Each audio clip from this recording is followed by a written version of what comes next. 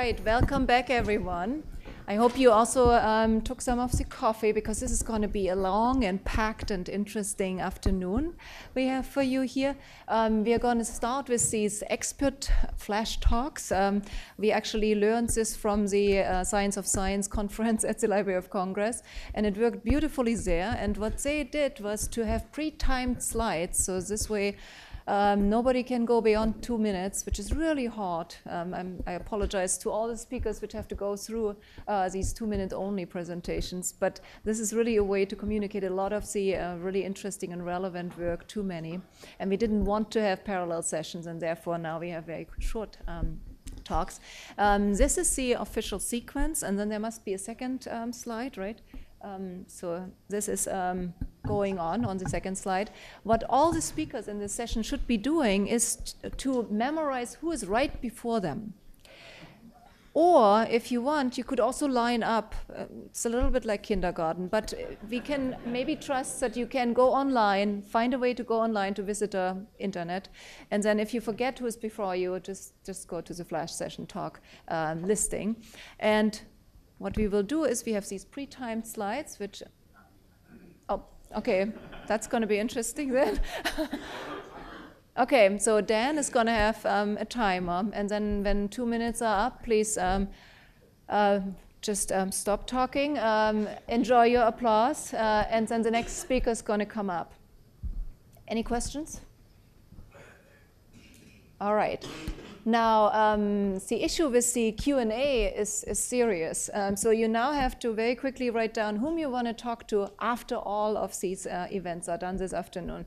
So please do keep good record so that all the presentations can also be falling on fruitful soil.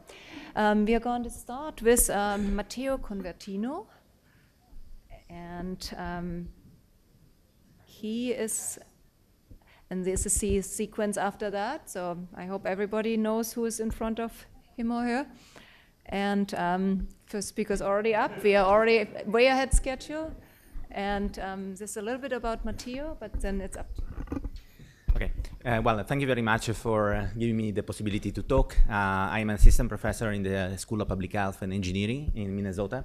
And what I do is really, I would say, applied complexity science. I have fun in developing mathematical models, push them forward. And most of them are really based on information theoretical approaches, with some blend of the field where I come from, which is environmental engineering, eco-hydrology, that is really focused on incorporating environmental dynamics together with other social and engineering models in order to try to guide the design of a large-scale ecosystem, and with the purpose to control some population pattern that we want to control. So here I actually wanted to talk about the biggest big data problem that I really was working on for a long time, and right now it has extension with the collaboration with the PAHO and CDC mostly.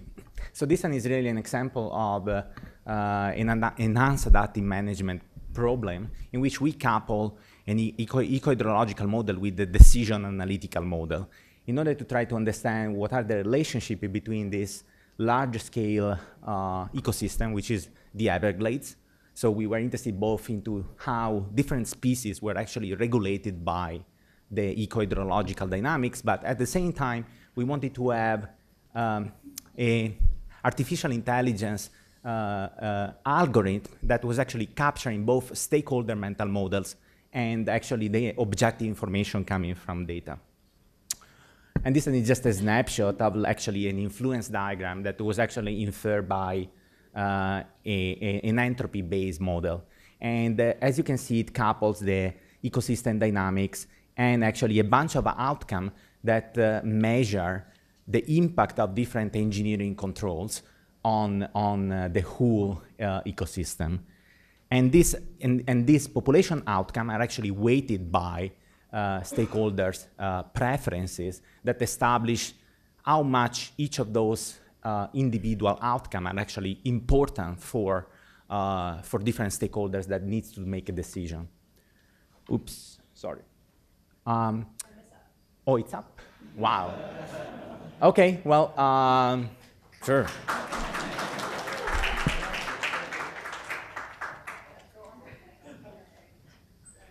Question later. So for all those of you who present again, has a timer here, so that can now So, hi, I'm Maria Larenas. I'm an economist working as a consultant at the Division of Biomedical Workforce Research at NIH, and I'm here trying to answer this question in 2 minutes. Does a F32 award have an effect on research career progression of biomedical researchers toward independent NIH funding? In the evaluation, we want to estimate the magnitude and the direction of the effect using NIH impact 2 administrative data. We use an NIH research project grant RPGs as an indicator of the subsequent NIH funding. The funding decision is a non-random two-stage process. First, a priority score is assigned to each application, and then award notification is sent based on a score, institute's priorities, and budget. When funding decision is endogenous, as in this case, traditional methods of estimation are not appropriate. Instead, non-experimental methods such as regression discontinuity design allow us to compare similar applicants, those who were funded against those who were not, around the selection cutoff, and obtain the effect of the program. Being below the threshold in the F32, in this case 0, does not guarantee to be awarded, as you can see in the histogram. 21% of the applicants who scored below the threshold were not awarded in this sample. The fuzzy RD design allows us to model the endogeneity and the probability to be funded. The estimator that we obtain here is the local average treatment effect around the cutoff point. So using, using a parametric estimation and several techniques, such as instrumental variable B-probit and IV-probit, we found that the receipt of a NIH F32 postdoctoral fellowship at the margin increased the probability of receiving an RPG grant in about 6 percentage points. These are preliminary results. Thank you. The 2 minutes are already.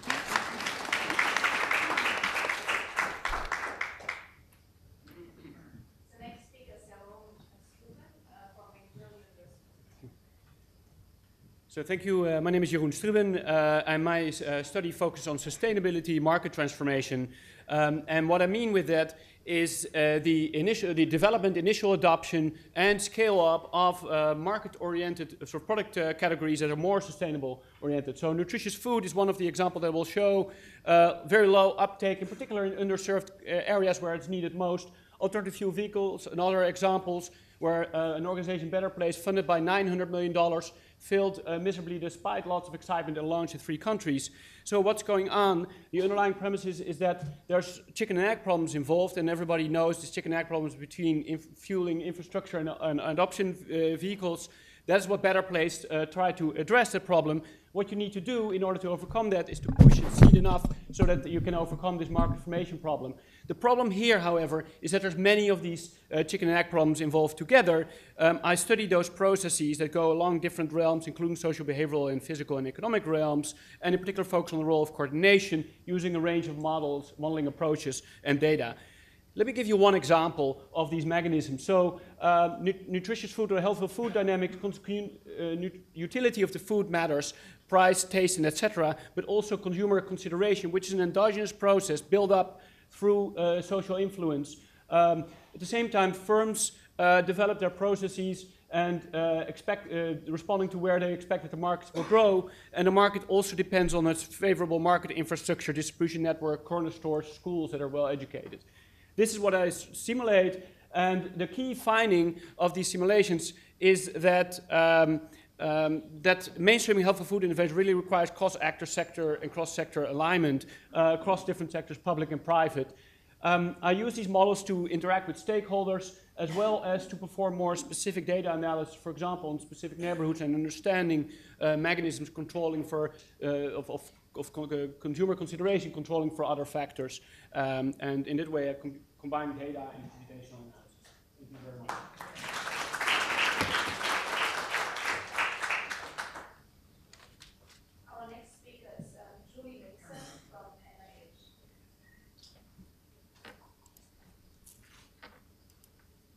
So one of the challenges facing the biomedical research enterprise is that there has been an unsustainable expansion of the workforce over the past 3 or 4 decades, which has resulted in an imbalance between supply and demand.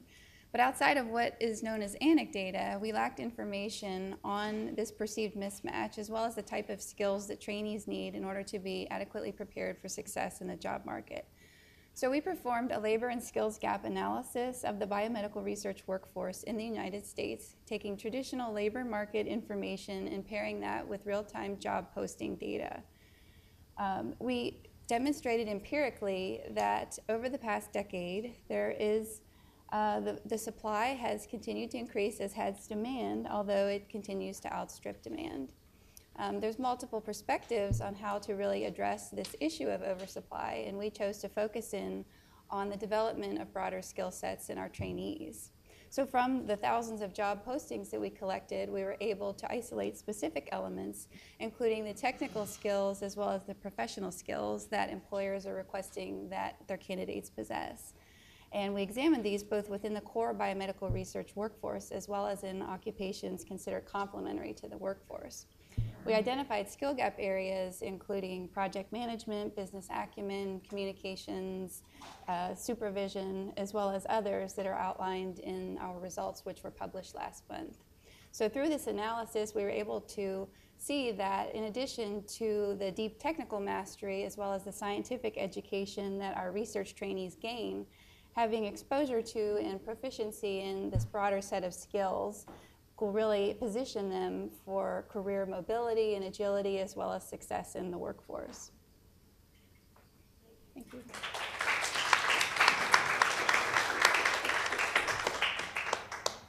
Next speaker is Michael from the Indiana Business Research Center. Well, I don't have to tell you what my title is anymore, do I? How do I? Okay. For the last several years, our center has been working on developing an innovation index. Now, don't everybody go to sleep, another innovation index, you know. What is interesting here for us is the research and the data that went into these various measures. Now, the index is made for practitioners, first of all. We've got simple categories for inputs and outputs, and what a user can do, though, is start drilling down into subsequent levels at more and more degree of specificity. So here we have high-tech early in life cycle. The data are all county-based. That's important for time series looking at regions because metro areas have their boundaries change over time. So you need to have consistent pieces to put together to aggregate consistent regions.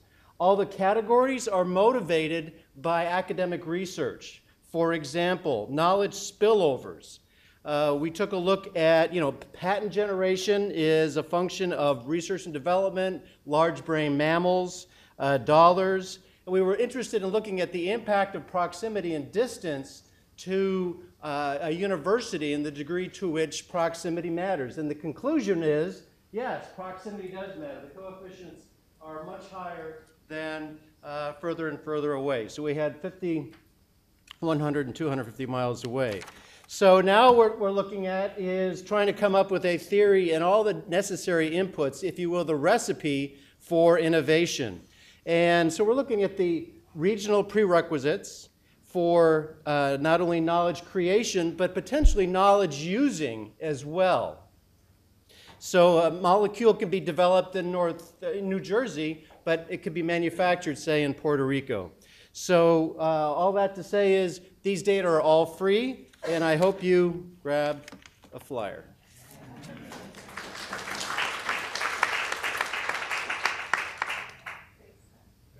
Next speaker is Kenneth from NIH. Sorry, I'm having a technical difficulty. Okay. Hey, thank you for the opportunity to speak here. I'm going to speak about workforce diversity with the work I've done with David Bronatielski from GW. So really quickly, workforce diversity is key to scientific advancement. NIH funds biomedical research, but we fund people to do that research. And the NIH leadership has articulated both in Science in 2011 and PNAS in 2015 the importance for diversity in advancing science. And so one, you think about the continued adequate supply of domestic research workforce. So more than half of the children born today are non-white, and half of the white ones are women. And so thinking about representation of women and minorities in science is important. And also thinking about making sure the research enterprise meets the needs of the entire population. You want to get people from all those populations. So scientists from certain racial ethnic backgrounds, blacks, Latinos, Native Americans, et cetera, are underrepresented in the NIH investigator pool and the professoriate, which is where most of the people that we fund are. And even though there are challenges in comparing to population level, it's a contrast that, roughly a third of the US population is from these populations and less than 5% of NIH workforce is from these populations. So these populations are termed underrepresented minorities. So usually what we try to do is this pipeline frame. So the idea is if you just get more people early on, then more will become on the market and more will become assistant professors. And so the idea, the solution then is to get more people early on. The reality, though, is that the size of the underrepresented minority talent pool does not relate to the number of assistant professors hired in basic science departments. And so you can see, looking from 1980 to 2013, there's been a roughly 7-fold increase in the relative pool available, but that does not statistically correlate with the number of people who are hired as assistant professors each year. And that's not the case for scientists from well-represented backgrounds. And so when we think about faculty diversity, similar to that the talk from my colleague from Canada, thinking about multi-actors needing to be a part of the conversation. So we built a model. It explained 80% of the variance in assistant professor hiring. And the big point was that even if there's an exponential growth in the talent pool, you're not going to get more than 8% of minorities as assistant professors unless we actually get better linkage later stages of the talent pool. And so it caused us to think more than just about the number of people, but the different actors that are at play and how they can all work together to achieve this goal. Thank you. Thank you. Next speaker is Xiaoran from the University.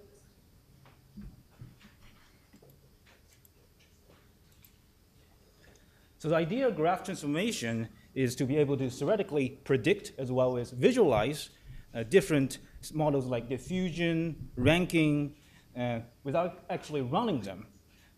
The benefit comes into two folds. First of all, we'll be able to more systematically compare different models, and we'll be able to scale them to much bigger data sets.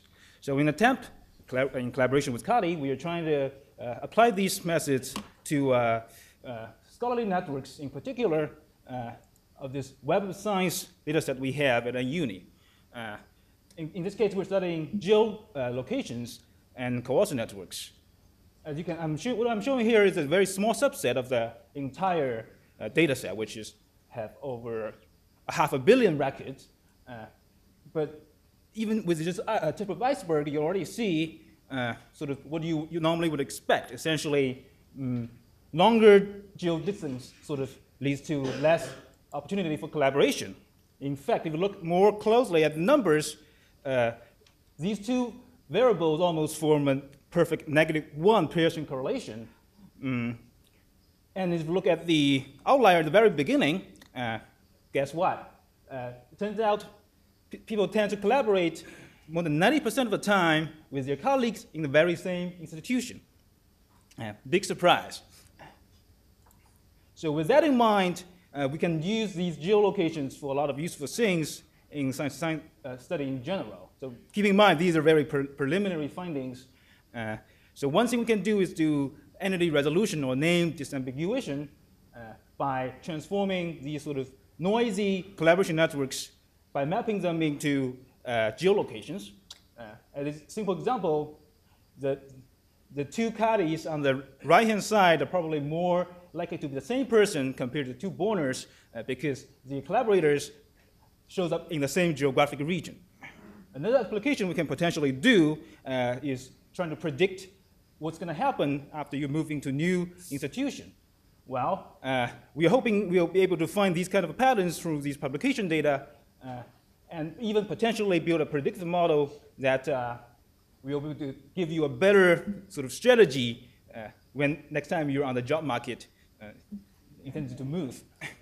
And so keep in mind that these findings so far on these is a very small subset. We are trying to verify them on the whole data set.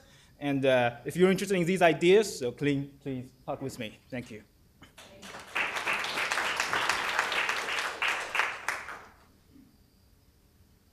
Next in line is Hecht, and he comes from analog devices. Thank you, Dr. Borner. I'd like to thank everyone here, Dr. Borner and your team from Indiana University and Guru Madhavan for hosting us. I'm Bruce Hecht from Analog Devices. I want to share with you this framework for scalable sensors that applies for the Internet of Things and People. We've been interested in how new technologies and new products are developed, and what are the models that we can use to understand how we develop these, both the own internal development of the processes, as well as working with our customers across industries to make transformation. A couple of these examples would be for smart agriculture and for Internet of Sensors, for collision avoidance in automobiles, for telecommunications, and for the transformation of health. What we've done is to take the framework and look across different types of development. So from the bottom of the graph, you can see developments in new manufacturing technologies. How do we turn that into IP blocks and advanced technology? We build integrated circuits, so leveraging the power of electronics, and up into modules, into software, and into systems. Some of the questions that we need to answer for ourselves is, how do we decide when should we be building a brand new technology? When should we be leveraging prior technologies, and how do we make the decisions that intersect between these two? So here's an example of what this means. We take traditionally all kinds of information as analog from the world, signals of different types, and we combine these. In the past, this was viewed as a supply chain, so information comes from the left, and then we process it and we make some decisions. But what's becoming increasingly important, as we've heard here today, is applying smart analytics and combining both human power of intellect as well as machine intelligence. And we're interested in what will be the future of these. So two examples of technology and the kinds of decisions that we need to make. On the left-hand side, for that application in smart agriculture, was the development of an inertial measurement system, inertial measurement unit. So this would contain initially 6 degrees of freedom. But over time, once we've discovered that need, we can iterate it each year with better performance, with smaller size, lower power, and more degrees of freedom. On the right-hand side, here's another example of discovery. So when Rowington had accidentally put his hand and his wife's hand underneath the X-ray, they were able to see the bones. With that discovery has been many years of visualization that's enabled transformation of medicine.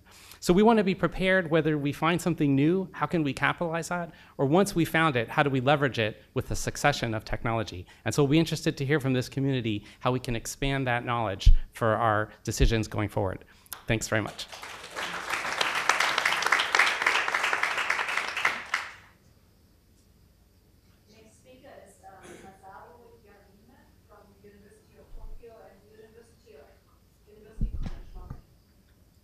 Okay, thank you very much. My name is Masaru Yarime from the University of Tokyo and also University of College London. In Tokyo, we are part of the Science for Redesigning Science policy, which is close to SAIS program in the US. So basically, in recent years, the science policy makers are trying to address the societal challenges or grand challenges to justify the funding for supporting research in universities.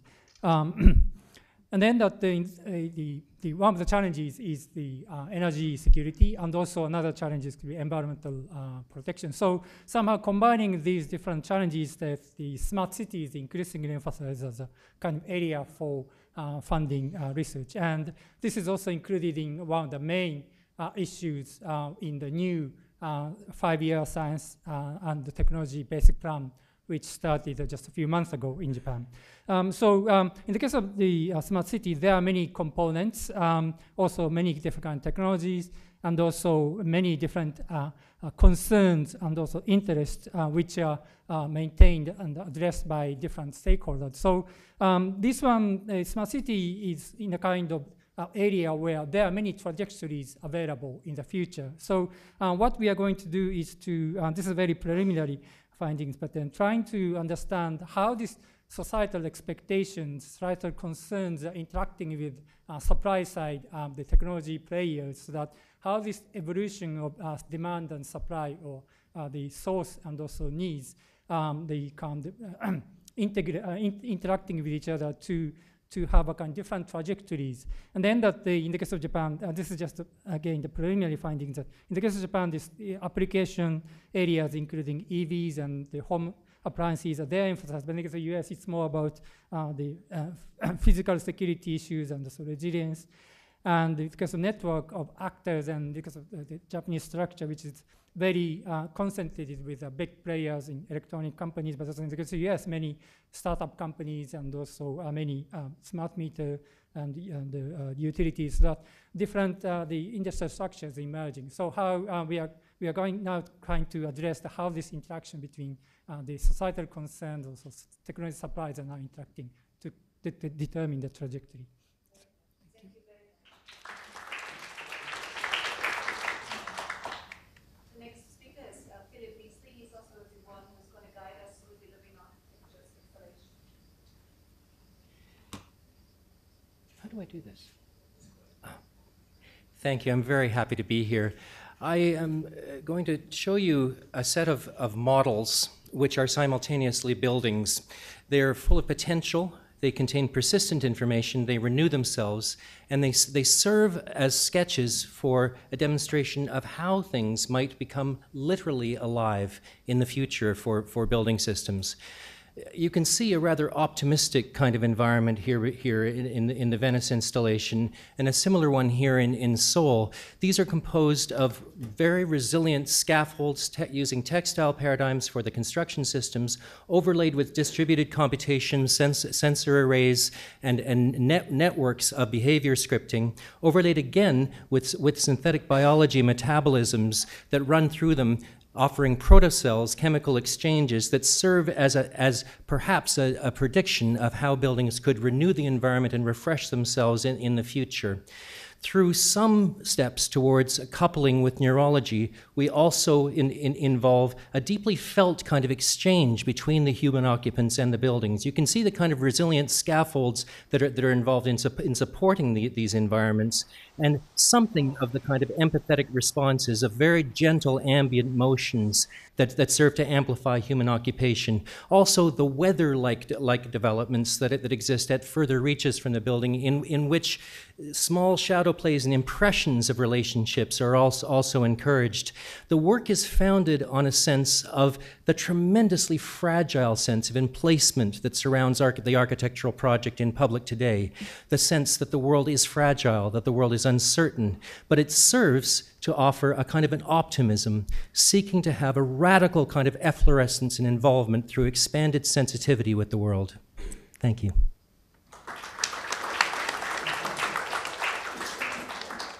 Please sign up for the tour if you want to experience this. Alina from Pennsylvania State University is next. Okay, so just a second. So good afternoon, my name is Alina Lungeanu, and I will briefly talk about a project in which we use the computational modeling approach to study team assembly in new emerging fields.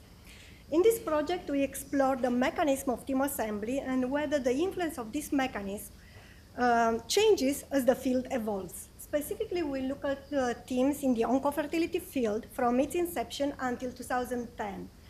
Oncofertility is the fusion of two previously disconnected disciplines, oncology and fertility. We are also interested here in examining how this mechanism of influence are impacted by an exogenous event, specifically which was the first NIH funding initiative in this field. Our approach was to first develop a theoretical model to explain the assembly based on compositional, relational, and ecosystem mechanisms. And we then combine an agent-based model with system dynamics to predict team formation and field evolution. So the agent-based model captures the bottom-up mechanism for team formation, and this triggers a top-down external system-level intervention, which was the recognition of the field through the major NIH funding initiative. And this top-down initiative, which is specified by the system dynamics, in turn changes the mechanisms for assembly which are embedded in the agent-based model. We then validated this mechanism with empirical data from the oncofertility field, and we found that the mechanism for team assembly changed dramatically after scientific field is recognized as a legitimate field. We also found that the NIH funding initiative had the intended consequences of facilitating assembly among universities funded by this initiative, but had unintended consequences of slowing down research collaboration across the larger community of the field that was not funded by this initiative. Thank you. Thank you. Our next speaker is then Shneiderman from the University of Maryland. Thank you, Kadi, and very pleased to be here. I'll be speaking in a couple of hours about our research about temporal modeling. I rise to tell you about the book, The New ABCs of Research, to shift the models of thinking from the ill-fated, ill-considered Vannevar Bush model of 1945, Science, the Endless Frontier, which proposed this linear model that we start with basic research, go to applied, and then develop products, innovate, and then have commercial success. And that model is charming, it's clear, it's appealing, it's compelling. Unfortunately, it rarely works. And so we've been trapped, I think, for 70 years in a model that doesn't work as well. And this book is a breakout of a model to suggest the ABC, applied and basic combined. And the argument is if you take a theoretical approach, work on real problems with partners in the real world, develop a potential solution, test it in a living laboratory at scale, come back, refine your theory, publish the theory, disseminate the solution, you get the twin win approach. And I think this can be implemented in our teaching, in the way we do research, in the way funding gets done. The book is a guide to students about how to increase the impact of their research, but it's a manifesto for you, the science policy community, and the funding agencies about how to change the models of research. We see inklings of this happening. The NSF Algorithms in the Field, AITF project, does specify that they encourage proposals from theoretical computer scientists and a domain expert with a practical problem. There is hope. We can change the system. Let's do it. The problems of the 21st century are important. We need to get there. Let's go. Thank you.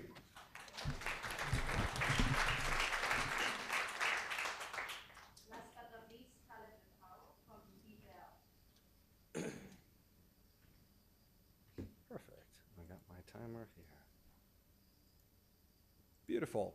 So the goal of the GDELT, the vision of the GDELT project is to create a live open data catalog over human society, inventorying the physical events, about 300 categories of physical events, from riots and protests and coups, on through the narratives and the emotions that undergird human society and its dreams and fears.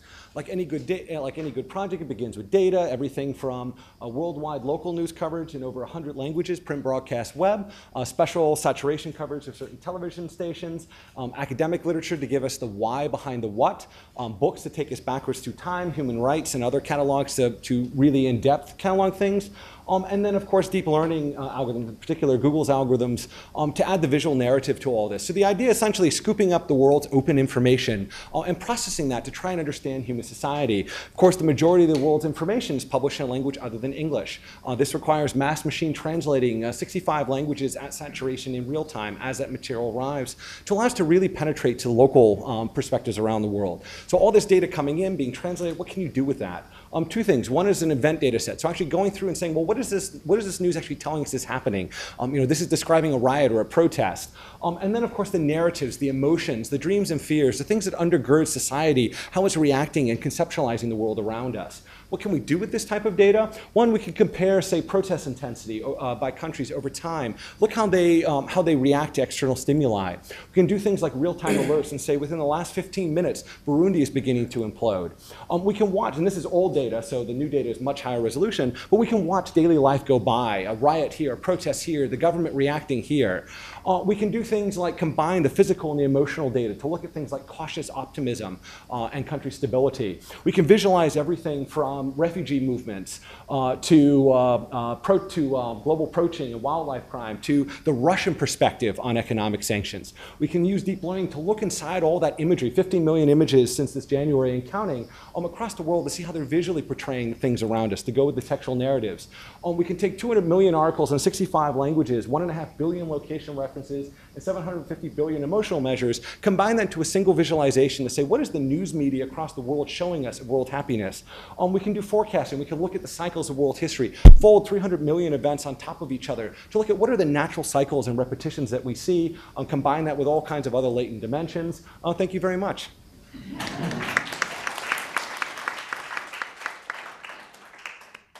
Thank you all very, very much. Everybody can breathe again deeply, and maybe we give another applause to all those speakers.